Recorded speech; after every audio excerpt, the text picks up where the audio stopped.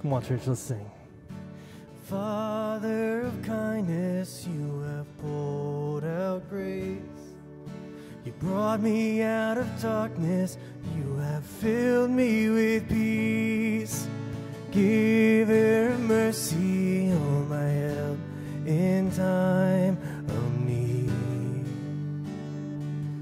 Lord, I can't help but sing. Faithful you are, faithful forever you will be. Faithful you are, and all your promises are yes and amen.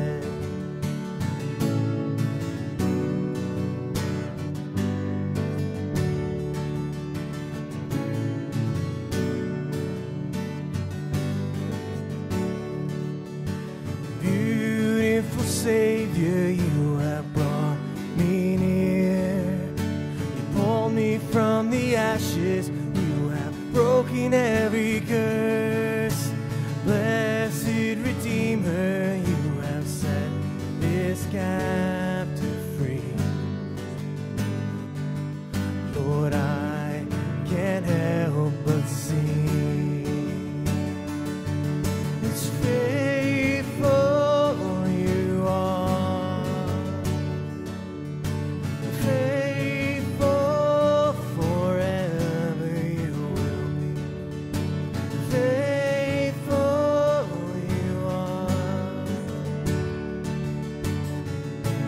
All your promises are yes and amen. And all your promises are yes and amen. And faithful you are, faithful forever you will be. Faithful you are. And all your promises are yes and amen. And all your promises are yes and amen.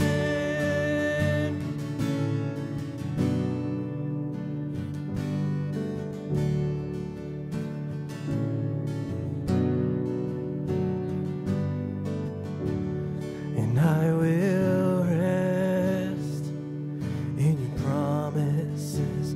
My confidence is your faithfulness, and I will rest in your promises. My confidence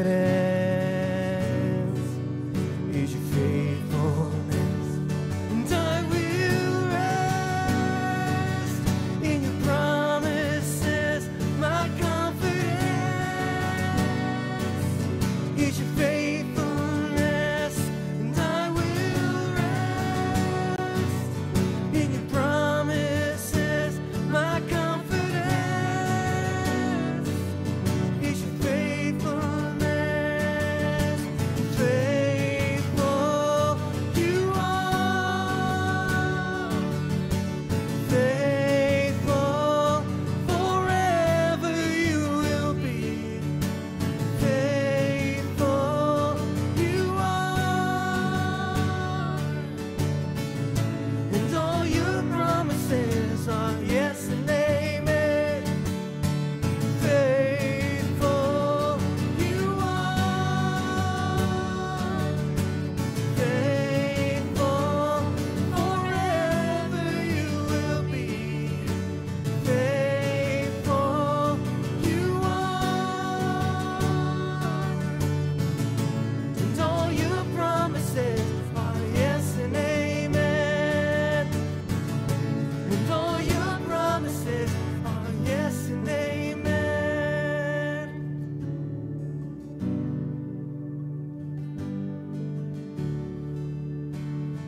Well, we are excited to worship with you guys today. I want to continue with just open us up in prayer. Let's pray together. Father, we thank you for a presence that is tangible this morning. We obviously welcome you this morning, but we know you're here with us. So I just pray that as we continue to sing, as we lift these words up, as we study your word, I pray that you help us to understand that presence a little bit better. Help us to see that you are here with us, that you want us, that you're calling us deeper.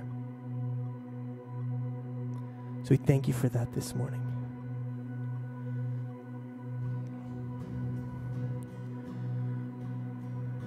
We lift your name in worship. We pray this in Jesus' name. Amen.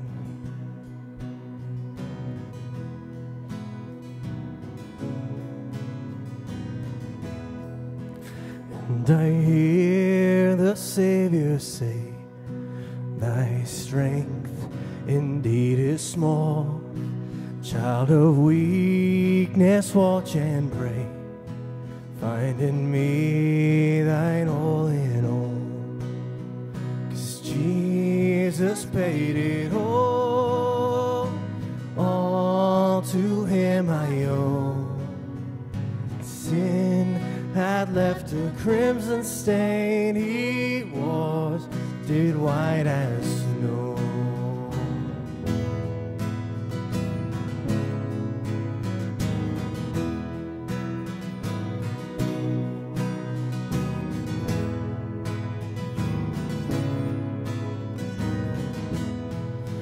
Lord, now indeed I find thy power and thine alone can change the leper's spots and melt the heart of stone.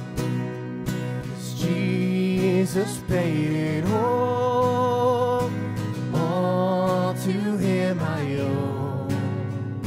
Sin had left a crimson stain, he washed it white as snow.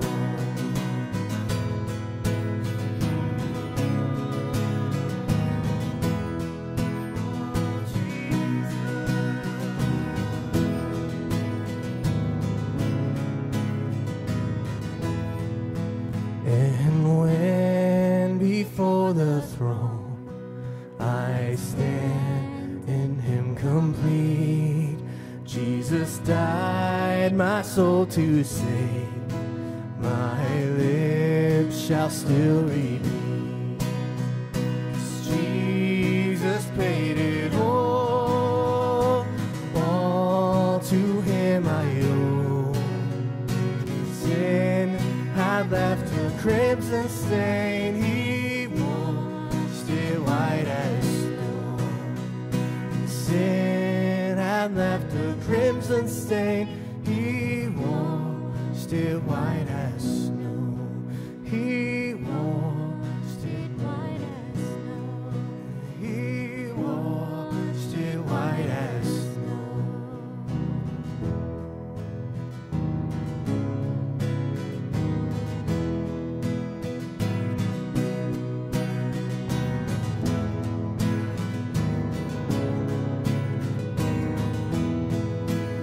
Oh, praise the one who paid my debt and raised his life up from the dead. Oh, praise the one who paid my debt and raised his life up from the dead. Oh, praise the one who paid my debt and raised his life up from the dead. Oh, praise the one who paid my debt and raised his life up from the dead. Oh, praise the one who paid my debt and raised his life up from the dead. Oh, praise the one who paid my debt and raised his life up from the dead.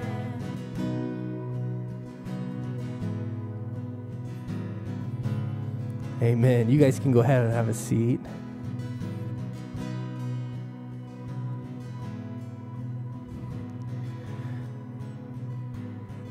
Those words can kind of be a little bit unusual for us. Just the idea of us giving it all can be kind of foreign for our culture. But as we go into this time of offering, I want us to try to shift our minds and not to think about that saying as giving it all just financially, because God kind of deserves more than that. Amen?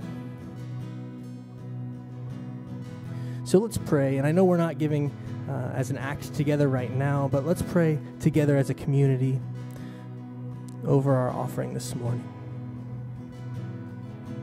Father, we again thank you for having an opportunity to worship you this morning. And as we worship through our giving, I pray that you can just help us to dig a little bit deeper. Help us to understand that the act of offering isn't just about money. And when we sing those words, all to him we owe, that it's about life transformation. So I pray that we can offer you our lives this morning. Help us to be better followers of Jesus. And then as we prepare to open your word this morning, just prepare our hearts, open our ears this morning to be receptive of what you have for us. We thank you for a love that is tangible. We thank you for a presence that is real. We thank you for Jesus. It's in his name we pray. Amen.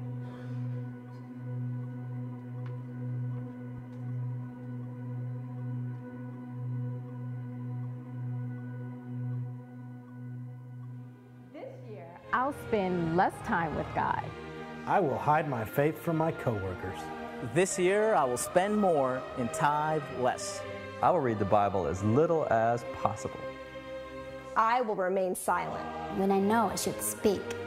This year, I will not share my faith with my best friend. I will shirk leadership responsibilities every chance I get. I will continue to justify my bad behavior and give God my leftovers. This year, I will let the busyness of life squeeze God out.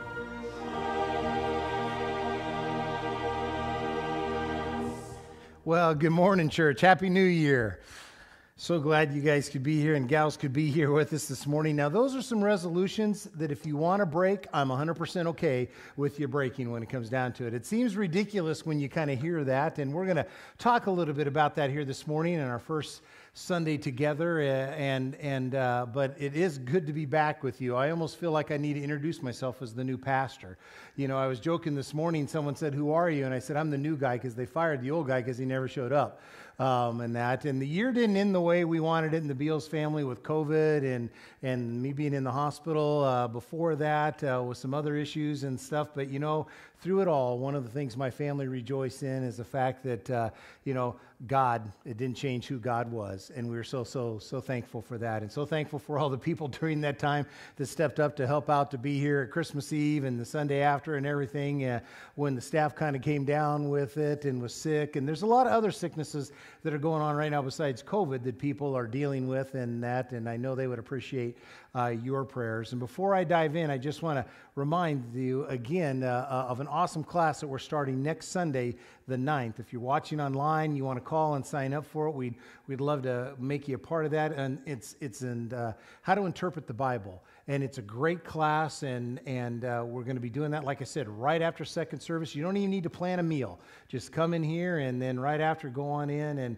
and we'll have a meal together. And then just for 4 Sundays, from January here, we'll be talking and taking a look at, how do we interpret what we have, this Bible that we open and that we read, that we learned as we did that series, that 6-week series on how we got the Bible, which is awesome. But now how do we interpret it today? And to do that, it's a wonderful class, and I encourage you to sign up and be a part of that. But, we're at that time of year. It's the first Sunday. I always joke, I always tease, I never miss. I've been here 20 years now, and I've never missed saying this on the first Sunday of the year that, you all should congratulate yourselves, give you a high five, give yourself a golden sticker. You haven't missed church at all this year. So great job. That's the way. Stay with it, and keep up the good work, definitely. When it comes to that, but we're in that time of year where there's a lot of reflection that takes place.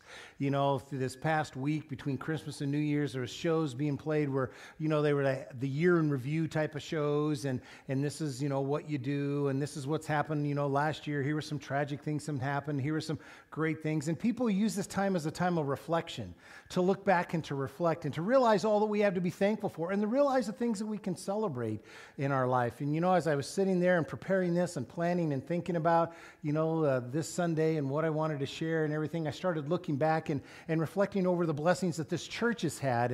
And there was this long, long list. And I thought, well, I'm just going to pick two out of that list because maybe some of you realize this. Maybe some of you have been here a long time know this. And two wonderful blessings that God has given us. Two things that we can celebrate and should celebrate. That this year makes our 179th anniversary of being a church. Williamsville Christian Church has been around 179 years. In 1843, a group of people got together and started the church. Now, it wasn't here in Williamsville because Williamsville wasn't here yet. It was actually next door in Fancy Prairie.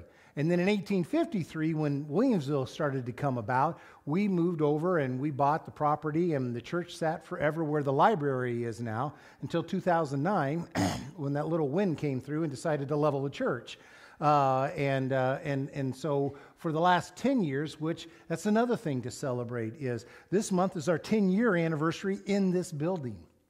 And that's amazing. Yeah, woo! I can't believe we've already been in this building, for 10 years. And to think back just in that 10-year period, let alone the 179 years, all the wonderful, neat things that we've seen happen here, the ministries that's taken place from all the ages, people that have given their life to Christ, the way God has used us to minister and through everything. It's just such a neat thing. And the tragedy would be, as we hear that and we give thanks and we celebrate right now today, to sit there and think, wow, that's awesome, and the best is behind us. That would be a tragedy for us to think that way.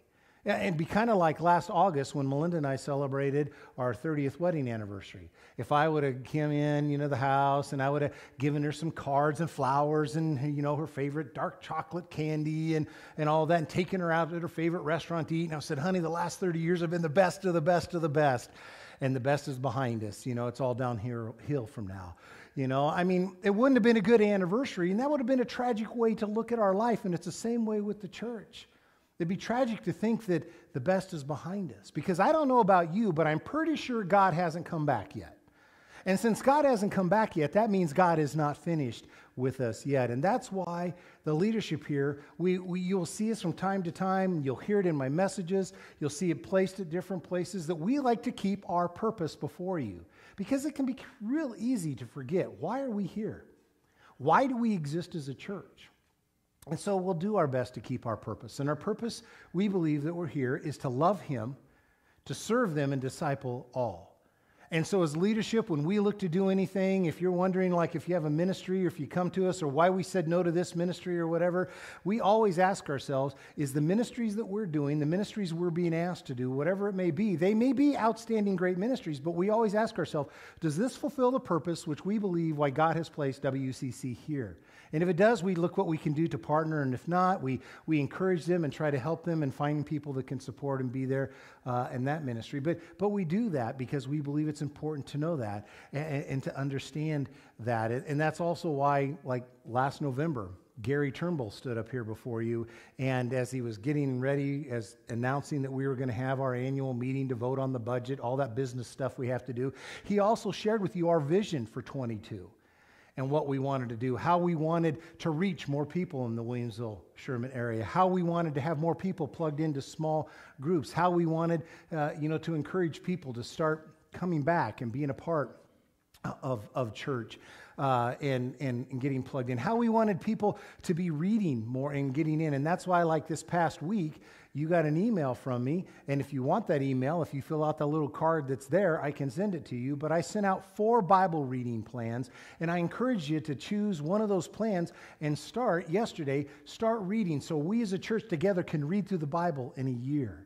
And on a side note, I don't want you to be legalistic about that. Some people have their own Bible reading program, and that's great. Use that. But we wanted to give you some options in case you didn't. But I don't want you to be legalistic. And what I mean by that is, say you find one of the plans you like and you're reading and you start off, and the first 2 or 3 months are going great, but then something happens. And you miss 2, 3, 4, 5, 6 days, and you think, oh man, I got all that reading, I got to makeup on, and I got to do this, and da-da-da-da, and usually what people do is just forget it. We're saying is don't say forget it, just start with where you're at. Start with whatever that day is, start on that day, because we don't want you to be legalistic and it's like, oh, we just want to make sure that you're reading and in God's Word, because as we read God's Word, that's where we understand how much God loves us and allows us to fall even more in love with God. And maybe one of the things that can help encourage you during that time and throughout the year is to find somebody which you could be like what we call an accountability partner.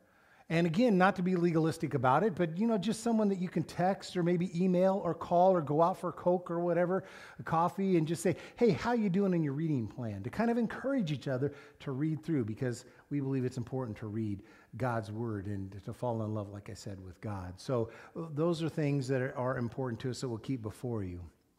And, when I was growing up, this whole church stuff, it was highly, highly important to our family.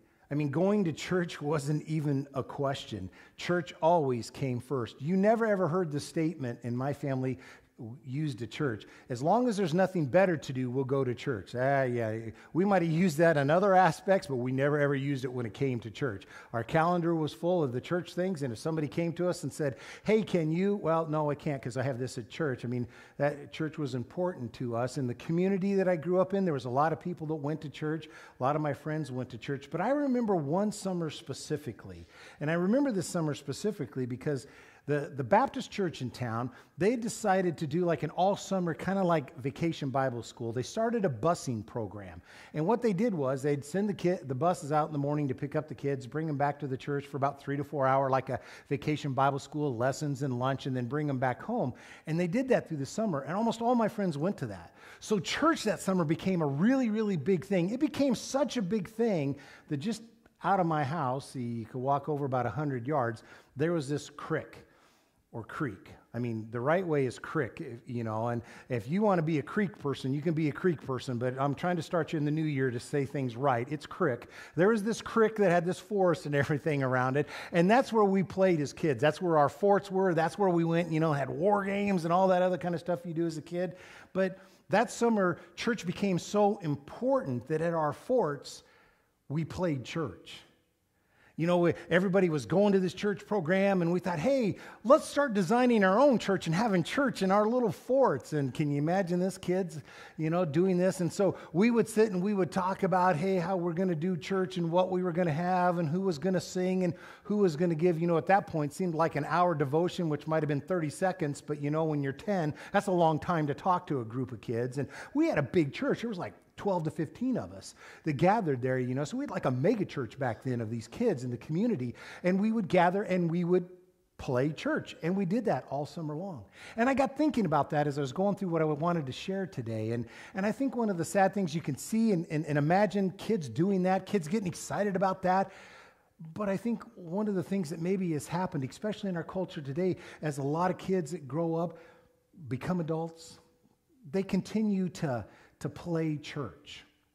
They continue to play church. And what I mean by that is this, that there's a lot of buildings like ours here in the United States right now, where people are doing what you're doing. They're either online watching, those of you that are online, or they've gathered in the building as you have gathered here, and they're experiencing church. They're coming in, maybe singing some songs, maybe different songs, but singing songs, and maybe, having a time of an offering, maybe as we're going to be in a little bit of time of communion and hearing some kind of devotion or sermon being given. And then they're all going to leave the buildings and they're going to go home. They're going to leave the buildings, go home, and nothing will have changed.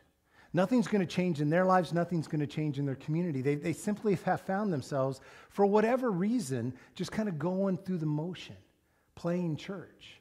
And as you read through scriptures and everything, I think we all agree that God didn't call and create us to play church, did he? God called and created us to be the church, to be the church. And like I said at the beginning, this WCC has been around for 179 years because there were people that understood that. There were people that were the church. I'm sure during that 179 years there were people that were playing the church as well. It happens in all churches of all sizes, of all denominations. But for 179 years there were people that understood that they needed to go out and they needed to share. They needed to be the light. They understood that they were the hands and the feet, of the church. And it made a difference in the community. And a lot of the times when I talk about this, I share about this, I preach about this, the main question that comes back, especially today, is, Dave, how do we know how to be the church?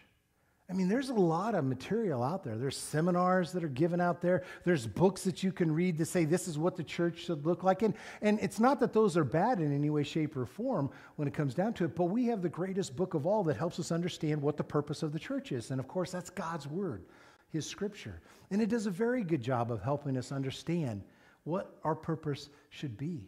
So in the rest of our time together, what I'd like to do is I want to look at 3 churches specifically in the book of Revelation.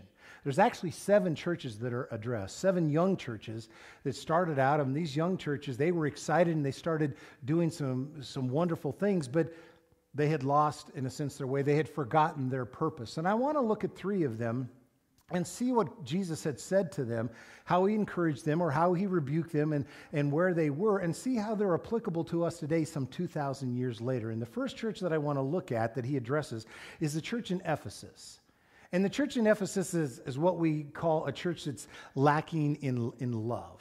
And he starts off, when he starts talking to them, at first he starts talking about some things that they're doing good, because there were a couple things that they were doing that was good. And then we get to Revelation chapter 2, verse 4, and he says this, yet, meaning all those are good, but yet I hold this against you.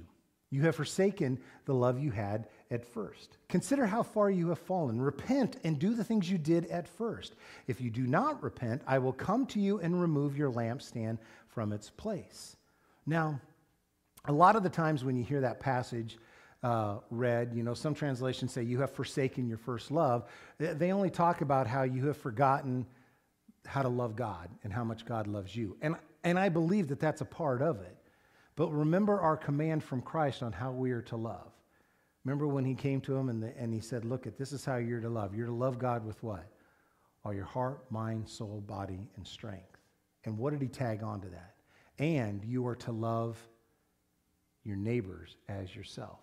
Those go right together. How we are to love God and how we are to love. That's part of our purpose here, to love Him and to serve them and disciple all. That's what we're to do. And we love God by serving others and everything. And so I would suggest that the church here, it forgotten not only how to love God, but it just forgotten how to go out and be the love of God.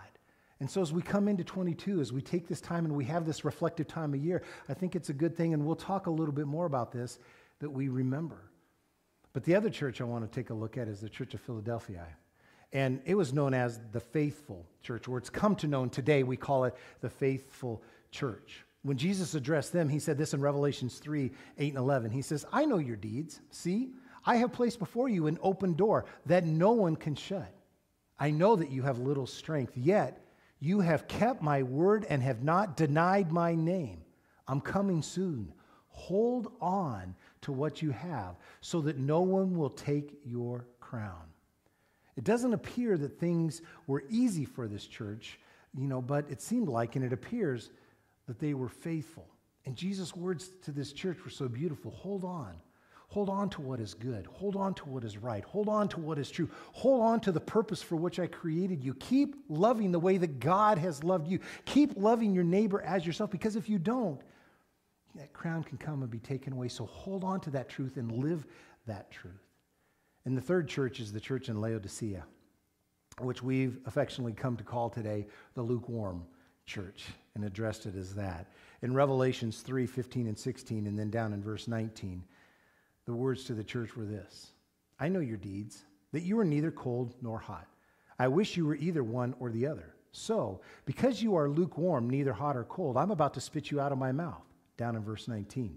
Those whom I love, I rebuke and discipline. So be earnest and repent. And when we look at this church in Laodicea, it's not necessarily that they were bad. It's not like they were doing a bunch of these great evil things.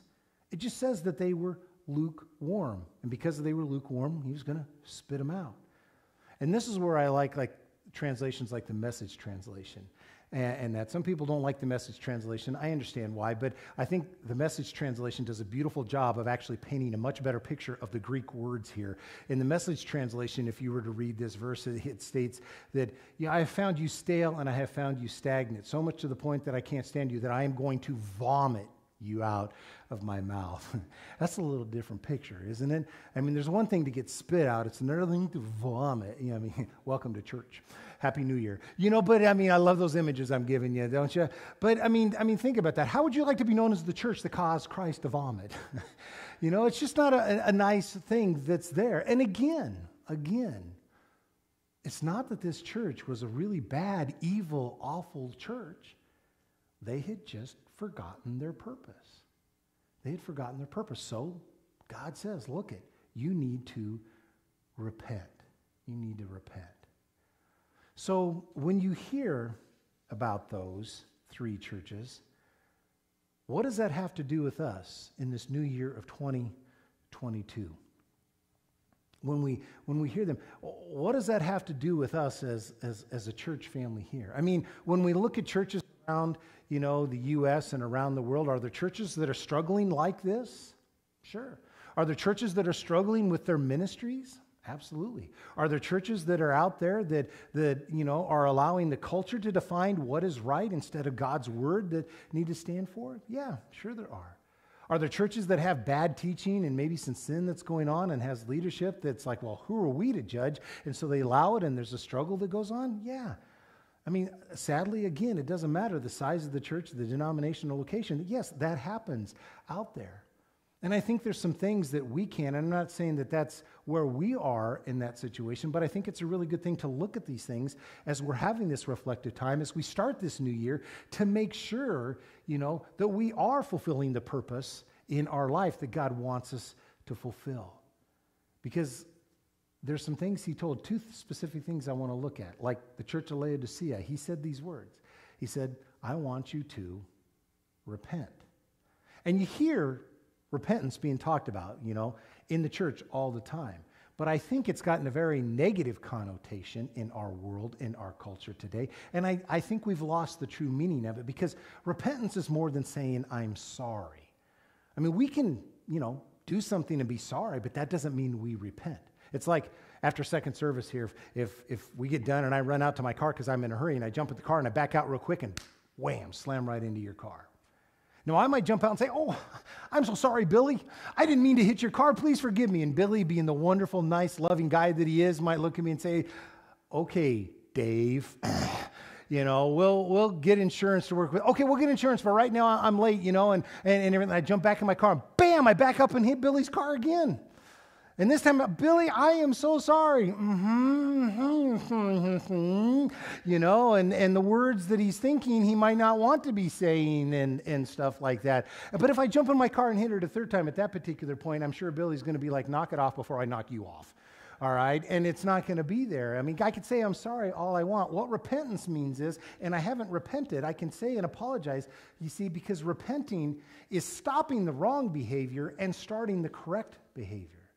That's what biblical repentance is. Stopping the behavior that's wrong, that goes against God, and working to correct that behavior and do what God wants. So when you hear God say repent, all right, he's meaning stop walking away, from me, doing things that I haven't created you to do, that I haven't asked you to do, that I don't want you to do, and turn around and start walking back towards me, listening to me, following me, being me, and obeying me. And sometimes people, when I say that, like they, because they think, wow, repentance, that's kind of harsh. Isn't that kind of judgmental? What about mercy and grace and forgiveness? Absolutely. God is a merciful God. He is a God full of grace and forgiveness to levels and ways we can't comprehend in our minds sometimes. How can he forgive somebody? How can he have that much mercy and grace? And that needs to be preached. That needs to be taught. But I also think, as a church, we need to be teaching about true biblical repentance, because I believe that God says, look, I love you enough. I care for all of you enough that I don't want you to stay where you are. I mean, that's why I sent my son Christ to die for you on the cross. I believe God says, I care about what you believe. I care about what you're doing. I care about the way that you're living. But if any of those are contrary to the purpose for which I've created you, now we've got to struggle. Now you've got to struggle. Now you need to repent. And again, I'm not talking about beating people up over the head. See, when I was raised, like I said, in that church and that culture and stuff like that, on Friday nights, sometimes Saturday nights, but usually Friday nights, we used to drive the main drag, and that called Scoop the Loop. I don't know what it was called around here, but in Newton, Iowa, you would drive up Main Street, and then that'd bring you to the square, and then you'd go around the block, and then you go back down, and you just continue to do that. And that's like when gas was 50 cents a gallon, and Dad paid for it. So it didn't matter. So that's what everybody did on, honking the horns, waving and all that. And we had a guy every Friday night, sometimes Saturday, but definitely every Friday night, stood on the corner with the Bible and a bullhorn.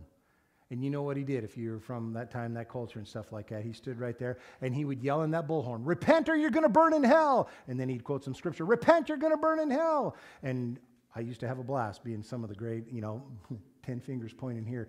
I had some of the best. I'd drive up and down on that thinking, what's the next sarcastic line I can say to that guy on the corner, and yell it out at him and stuff like that, and so we think of that picture of somebody yelling, "Repent or burn in hell," or "Repent," or whatever, and all that, and that's the image that we have.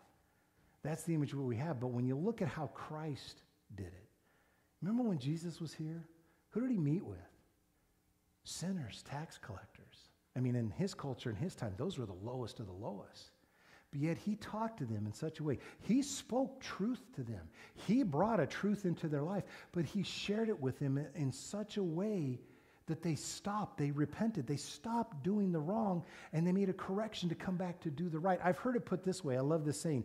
Jesus loved the sin out of people. Don't you love that picture? He loved the sin right out of them. And if that's the example that's given to us by Christ, who we're supposed to obey and follow, then each and every day, that's what we need to be looking as we come into 22, as we're in 22, as we go out in this new year. That's how we're to love other people, the way that Christ first loved us, and to show and to demonstrate that kind of love that's there. And again, when I talk about repentance and everything like that, I need to also put this little side note in here, because a lot of the times when people hear this, I used to have 10 fingers pointed at myself. I'd hear a pastor preach on this, or my youth minister would preach on this, and I think, oh yeah, I know this person, they need to repent. And you start thinking of everybody else that doesn't know Jesus and how they need to repent. Boy, I wish they were here. They need to hear this message about repentance and da-da-da-da-da. Remember who Jesus is talking to in these churches. It's the church. He's talking to church people, telling church people, hey, be careful, because if you're not careful, you can fall into just doing whatever, you can fall into whatever ways, and you can forget the purpose of what you're supposed to be about, to be the church, my hands, my feet, my eyes, my ears, my mouth, that the people are supposed to be the church. So he says repent. And then the second thing he says is remember. Remember who we are, why we're here. Jesus said in Scripture to remember what you have seen, and that's what the first century church was supposed to do, and we're supposed to do. We're supposed to remember who Jesus is. We're supposed to remember why Jesus Christ came. We're supposed to remember what it is that Jesus offered, and if we've accepted that gift into our lives, we're supposed to remember what he's asked of us, how he's asked us to live our life. And I know it gets hard, but, and over the years as I've gone to conferences, over the years as I've talked with other pastors and read books and reports and all that, every time that there is a conflict within a church body, every time that the church seems to be stagnant or struggling, it's because the church has forgotten its purpose. And so once it's forgotten its purpose, it gets stagnant. It's not doing what it's supposed to do. And it doesn't grow, and there can be conflict with it. Because, my friends, really what we're talking about here today, what Christ has asked us, it's not, as they say, it's not rocket science. We're to love God with all our heart, mind, soul, body, and strength, and love our neighbor as ourselves. And we're to remember that Christ has to be the first part of every aspect of our life. That we live for him each and every day. Not that we cannot enjoy the things of this world that God has given us. But again, like I said before, when those things of this world get in the way of living and fulfilling the purpose for which Christ has made us, then we have forgotten, and we need to remember. Because what have we learned again? What have you heard? I know I've taught it here. I know other churches teach it as well, that the WCC church is not this building that we meet in. It's the people that meet in this building. And what I just said, we're the hands and the feet of Christ. You know? So as we get ready to kind of wrap it up, maybe one of the things we could ask or do as we get ready this morning to kind of close it, what would Jesus say to us then if we're the church? What would he say to each and every one of us individually? What would he say? Would he say, hey, Dave, you need to repent. Because you're doing some things, Dave, that are not what I called and created. They might not, like the church in Laodicea, they might not be bad, evil things. You're just doing things that I have not called you to do that are taking you away from the purpose of what I've created you to be. Maybe he would say that. Or maybe he'd say, Dave, you need to remember. Remember that I'm supposed to be first in your life. And there. Remember how you're supposed to love God. Remember, Dave, how you're supposed to go into all the world, baptizing in the name of the Father and Son and the Holy Spirit, teaching them to obey everything that Christ had taught and making disciples. And again, everything that I've shared today, I know for some people, it can start throwing up flat, or it can start throwing up like a fear factor. Oh, my word. Gosh, if I have to remember, if I have to repent, if I have to get that self-evaluating, that can be, we don't like that, because that might mean I might have to humble myself. I might have to confess that I've done some things wrong. I mean, it's only the second day of the year. I couldn't have made a mistake already, could I? You know, and have I already messed up in 22? 22's out. Now I got to wait to 23 to be that good person, you know? I mean, but all kidding aside, sometimes, you know, we don't like that. That's a fearful. I might have to, repent. Remember I heard, I might have to go and ask somebody for forgiveness because that's what God asked me to do if I've wronged people. And so that can bring a fear, or the fact of, you want me to go out into public and talk about Jesus and live like Jesus and be like Jesus and speak the truth in love? That can bring a great big fear factor. And I completely understand that. And as we come into 22, one of the challenges you're going to hear myself and the leadership encouraging you more and more is that those that are found need to find one other person they can share the good news of Christ with. I've heard it put this way by other churches, so I stole it from them because it's a really neat saying. It simply says this: found ones find one. Found ones find one.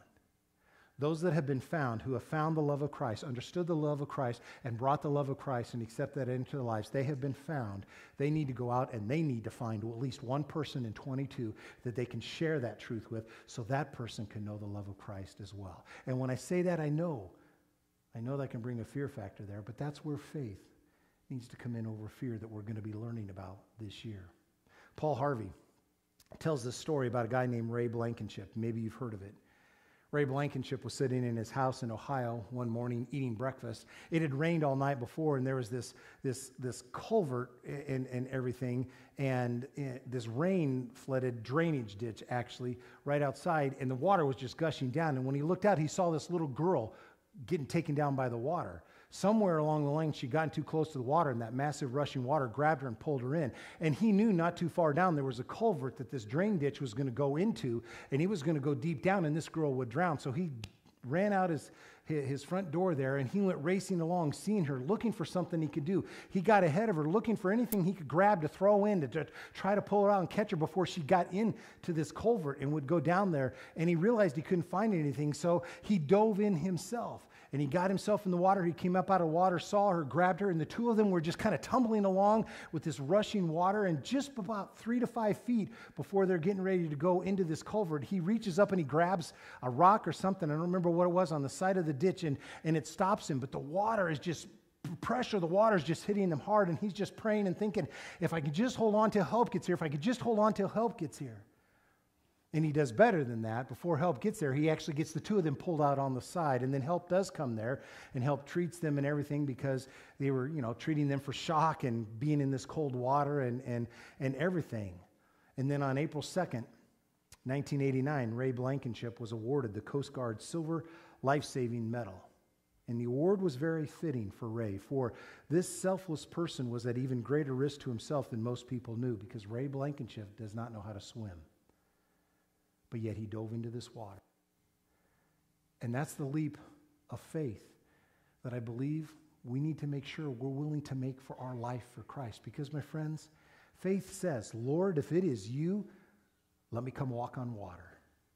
Faith says, as for me and my house, we will serve the Lord. Faith says, if God is for us, who can be against us? And it's by faith in 22 we want to live, fulfilling the purpose for which God has created us. Because I believe that there are people in the surrounding area, Sherman, Williamsville, and surrounding area, that don't love Jesus. And it's not because they don't want to. I believe it's because they don't know how to. And WCC, that's why we're here. That's one of our greatest purposes, to go out and connect those people to the love of Christ. So we're getting ready to come before these elements here that are up here on these two tables. The elements that Christ gave us to remember his sacrifice, to remember his love and the life that he gave for us. And as you come forward and take the two cups and then go back to your seat, I want to encourage you, as you thank God and praise God for that sacrifice and remember what that means to us each and every day because Christ gave his life for us. Also, maybe take some time and just ask God's Holy Spirit to speak to your heart. Are the things that you need to remember that maybe you have forgotten as the church, your purpose? Maybe there's something individually you need to repent of. I don't know what it is. But let's take some time and let God speak to our hearts. So as we come into 22, we can continue to be the church that God wants us to be. So if God tarries another 179 years, there's still a WCC family continuing to teach and preach and let the light of Christ shine. Amen? Let's go before God. Father, thanks so much for this time that we can spend in your presence, that we could be here, that we could worship you through song, that we could hear your word and be reminded and encouraged by the love that you have for us, that we could take this time, Father God, and with these elements and remember the sacrifice of your love that was given for us, and we praise you so much for that, Lord. And also, as we just take this time, may your Holy Spirit just speak to our hearts. Help us, Father God, to remember. If there's areas where we need to step up and change our direction and repent, Father God, Lord, then help us to do that. Forgive us for forgetting our purpose, Lord. But thank you that we could gather here. Thank you today we could be reminded of that, Father. And thank you so much for your love and what that means to us. It's in the name of Jesus Christ we pray. Amen.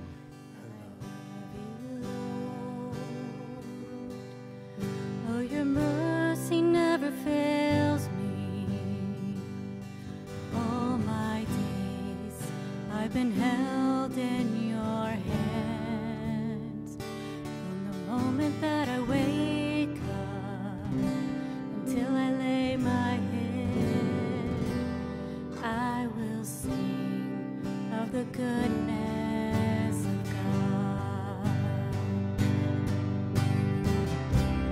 And all my life you have been faithful. All my life you have been so, so good. With every breath that I am able, I will sing of the goodness of God. I love your voice. You have led me through the fire. In the darkest night, you are close like no other. I've known you as a father. I've known you as a friend. I have lived in the goodness of God. And all my life you have been faithful. And all my life you have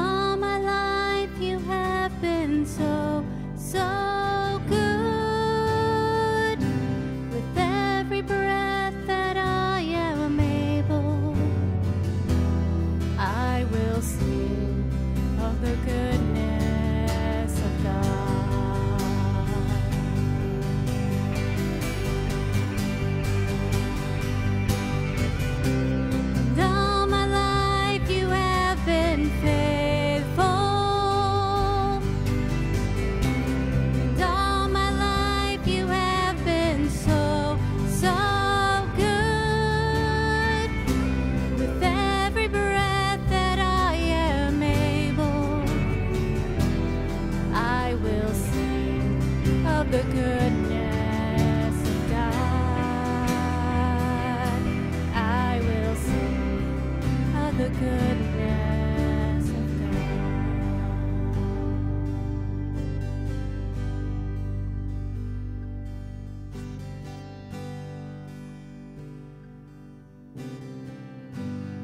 God, you are so good. We pray that this morning that you just help us to understand you a little bit better. God, help us to leave here knowing Jesus a little bit more than we did when we walked in this place. And God, help us to pray that same prayer every day this week. It's so easy to just let church be church and let life be life. But I pray that you can help us to make those one this week, this year. You're worthy of our worship. You're so good, and we thank you for that goodness. And we thank you for Jesus. It's in his name we pray. Well, church, thank you for being here this morning. We appreciate you. We hope you find a blessing. Have a great week.